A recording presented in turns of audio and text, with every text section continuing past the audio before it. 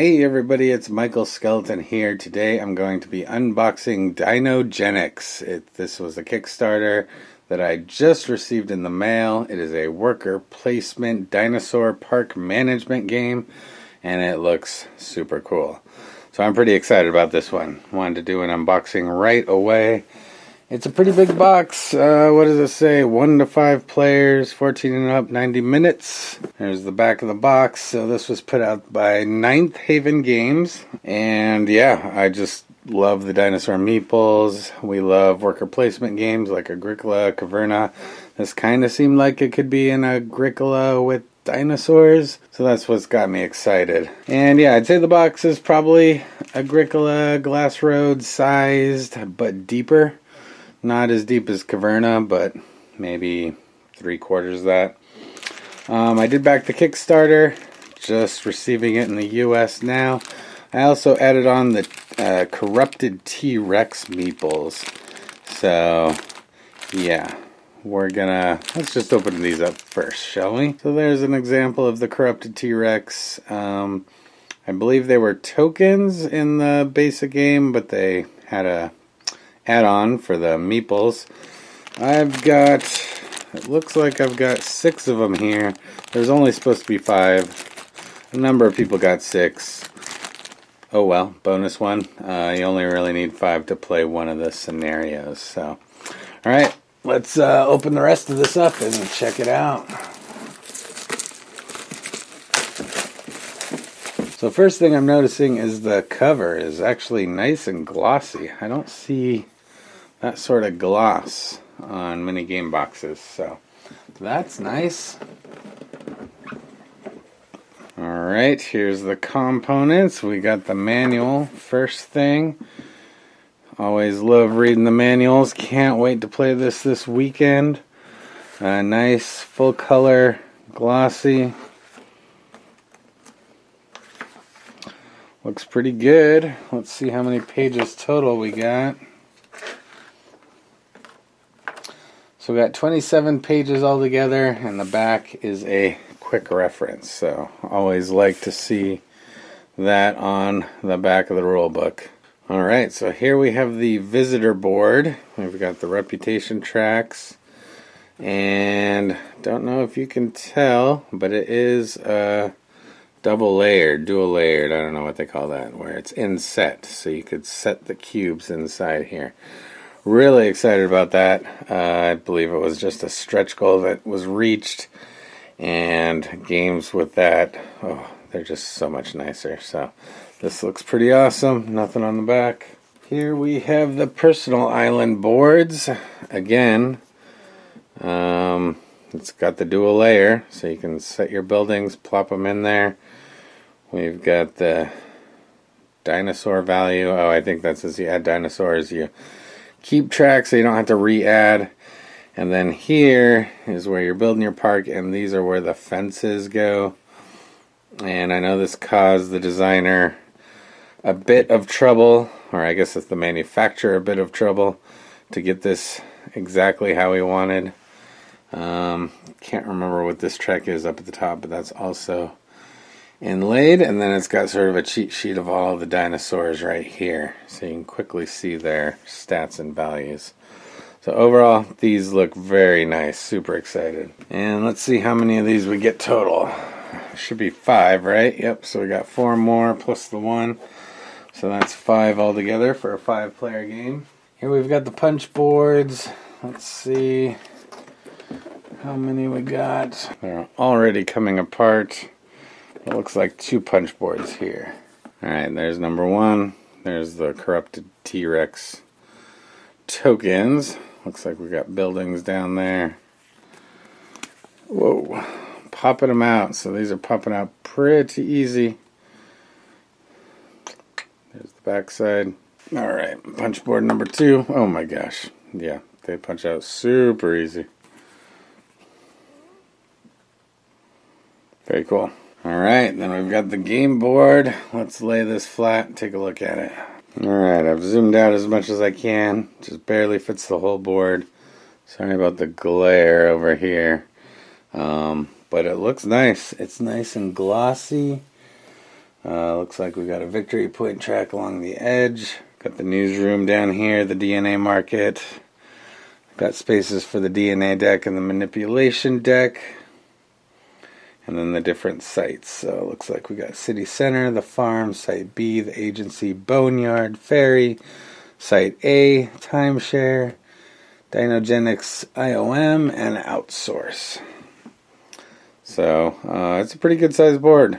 Alright, and then we're back to the rest of the components in the box. We got a nice Dinogenics bag. I believe that was a stretch goal at some point. Holy smokes, we've got a lot of tokens, lots of meeples, dinosaur meeples, and fences. So, I guess the biggest bag in here are the fences. So let's take a look at those. So here we go. There's a nice close-up of the fences. Pretty thick, pretty chunky. I know they kind of went back and forth on these with the player mats. So I just kind of wanted to give an example how they're going to slot in on the player mat. Let's take a look at that. Whoop. Slot them in just like that. Looking pretty slick. I like it. We've got two little rampage dice here. Smiley face. Dinosaur skull. 3/3/. Yeah. Looks nice. Alright, if you're like me, you're dying to see the dinosaur meeples. So let's get going with those. First thing I'm seeing that pops out are these guys. The Brontosaurus. Yeah, looks awesome. Love it. Next up, we got the Raptors. Take a look at that guy. Woo. Yeah. Alright, next up, we've got the Mutants. I was like, what dinosaur is this? Had to go look it up in the rule book real quick. It's a mutant. There's a fair number of those. I've heard of people getting broken dinosaur meeples, so I'm kind of trying to look as I unbag these, but these all look good. There we go. This one was always my brother's favorite, the Triceratops. It's a bit of a darker green than the Brontosaurus was. Now we'll go with my favorite as a kid, the Stegosaurus. That might be the same green as the Triceratops. Looks pretty close. If it's not, it's a little bit darker. Alright, the flying dinosaur, the pterodactyl. It's a brown color. Small amount of those. Another green one. This green's definitely darker than either of the other two. This is the, what do they call them? Ankylosaurus, I think. Yeah, Ankylosaurus. And last but not least, everyone's favorite, the T-Rex. Looks awesome. Looks like you get 6 T-Rexes altogether. Sweet. Not sure how these bins are supposed to fit them. There's definitely not enough spots as there are dinosaurs. Oh, we missed this one. Oh, it's not a dinosaur. This is the goat. I think it just represents food in this game, if I remember right. I did read the rules and watch the preview videos back when I backed this, but that was like a year ago, so I don't exactly remember everything from this. Alright, then we got the visitor meeples. These ones are pretty standard red meeples. A bit smaller than I guess your standard. Smaller than like Carcassonne or whatever. For whatever reason, there's another small bag of visitors, so. And then it looks like we got all the player workers. So here's all 5 colors. You got blue, black, orange, yellow, and a gray. Those are all the player colors. I believe I remember the designer saying they did colorblind playtests. That's why they chose those colors, which I appreciate because I'm a bit colorblind. It's not horrible, but Appreciate that. Alright, and then we got a bunch of counters. These ones are thicker than expected. So these are the Scandal tokens. They're actually wooden, red, and meeples. But they're kind of stuck together in there, if you can see it. But they come off real easy. Doesn't look like there's any damage from that. And I'm not going to take these out of the bag. There's 10 tracking tokens, 2 of each player color. Just for your player board to track the dinosaur and probably victory points. Then we've got faction tokens. These are also stuck together. Let's see.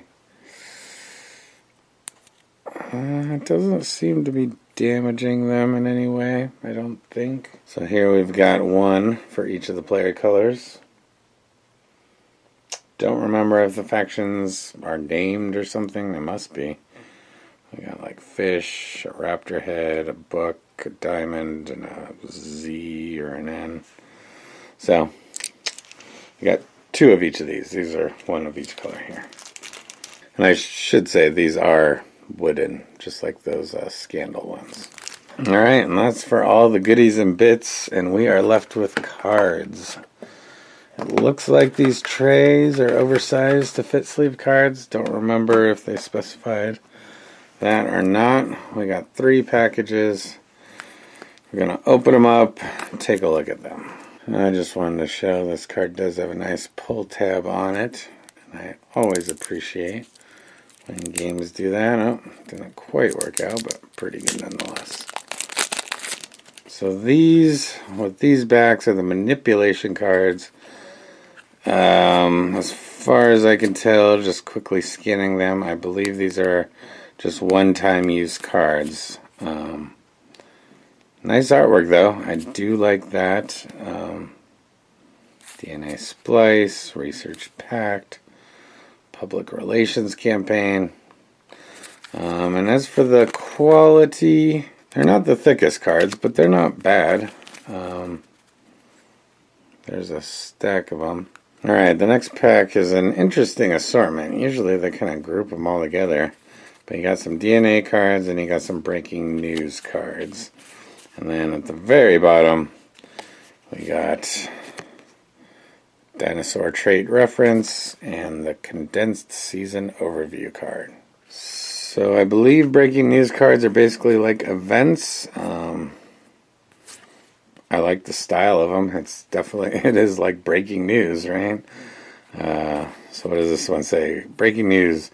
Scientific leaders gather as abomination stalks the night. Oh, there's your corrupted T-Rex. So I think the DNA cards are just giving you the dinosaurs. There's another reference card, so it does look like they give you probably 1 for each player. But yeah, I believe the DNA cards are just how you make dinosaurs. I'm not sure if there was something else you could do with it too. This looks good. That was the second pack. Last pack looks like all dinosaur cards, so nothing but dinosaurs. So there you got the Ankylosaurus DNA. So you got like the DNA requirements, the market value to buy it, to sell it, the trait, defensive, can share habitat with any species. These are the stats. I don't remember what those mean. And then what it can eat. It's an herbivore. But just look at that art. I love it. Looks fun. Makes me just want to play it right now. Raptor. Stegosaurus. Pterodactyl. What am I missing? Oh, Brontosaurus. Stegosaurus. Yeah, I think that was all of them. Cool. So that's all the cards. That's everything in the box. Let's get it all back inside.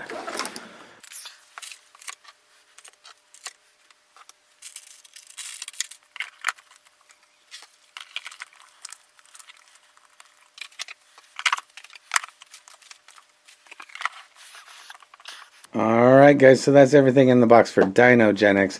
If you enjoyed this video, please give me a thumbs up and consider subscribing for future videos. If you want to check out more of my videos, just click the links on the screen and maybe you'll find a new game to play. Alright guys, with that, Michael Skeleton is out.